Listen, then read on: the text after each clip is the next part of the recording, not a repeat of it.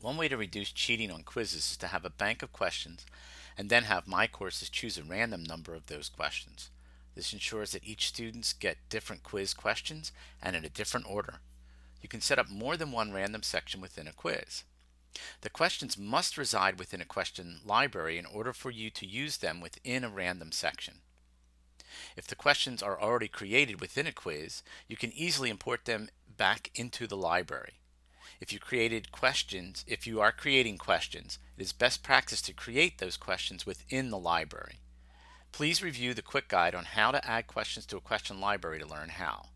So this tutorial is going to show you how to take questions that are already residing in a quiz that are not in the question library and move them into the question library so that you can use them in a random section. Click on the Submission Review tab on the nav bar. Click Quizzes. Click Question Library. Click New. Choose Section. Enter a name for the section.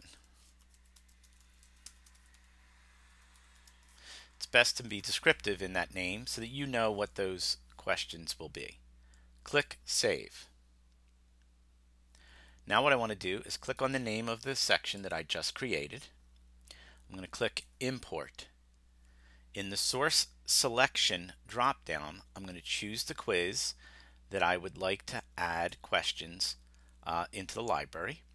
From the source selection, choose the name of the section that you wish to import. This will give you a list of questions. You can click on the individual checkbox or checkboxes next to the questions that you want to view to import, or if you want to import them all, click on the checkbox next to the name of the section. Go ahead and click Save, and now the questions have been added to the library. Click Done Editing Questions. So now these questions are ready to be used in a random section, and you may want to review the tutorial on how to create random sections and import questions to be able to do that.